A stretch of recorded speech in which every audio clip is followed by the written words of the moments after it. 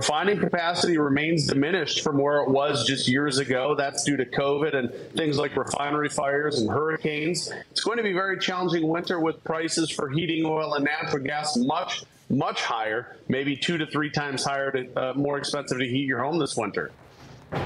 That's not good news. Are people going to be huddling around garbage can fires this winter? Are little old ladies going to just leave the oven open? That's a recipe for disaster. Joining me now, energy expert and Power the Future Executive Director, Daniel Turner is back. Welcome back, Daniel.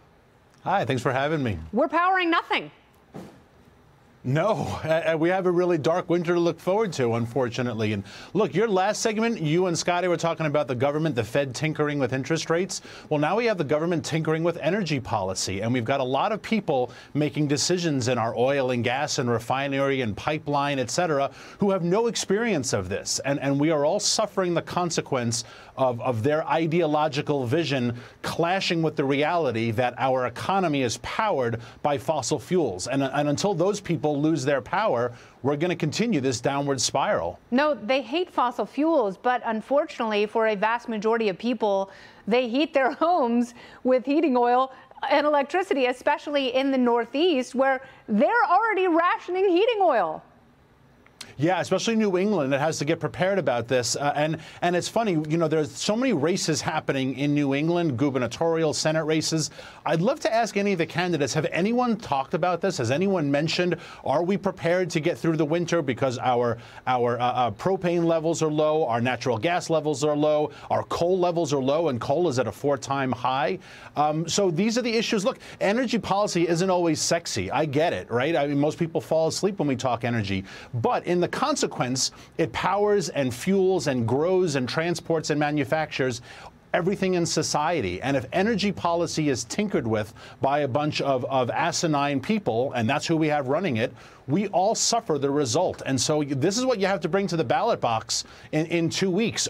Is my grandmother in Boston going to suffer? Yes. My uncle up in Maine told me he had to pay, it was $1,600 more to fill up his natural gas tank this year. That's a lot of money, and those are the questions we should be voting on. I'm glad you brought up Maine, because Maine actually has an older population than some of its neighboring states. And, you know, you've got a lot of people on fixed incomes who can't afford an extra $900 for the entire winter, and they're going to pay even more than that in some parts. And, you know, it's like we talk about climate change, and Bjorn Lomborg has pointed out many times, like, human beings are actually sort of evolved to do well in warmer weather. We don't do well in the cold. No one likes being cold, except me in the studio. And you know, 4 times as many people die of the cold than die of the heat. And the people in this administration and people running for office, if they're indifferent to inflation, to interest rates, like your last segment, if they're indifferent to these issues, it's because they're unaffected by it. And that's a luxury, right? That's a privilege. If you can afford to pay a few more dollars a gallon in gas, kudos for you. But a lot of Americans can't. So the green agenda hurts the middle class and the working class more than anyone else. Absolutely. And it's people like Stephen Colbert like, well, I can afford to fill up my gas tank, so, you know, let's jack up those prices. It's the only thing that'll get people to change.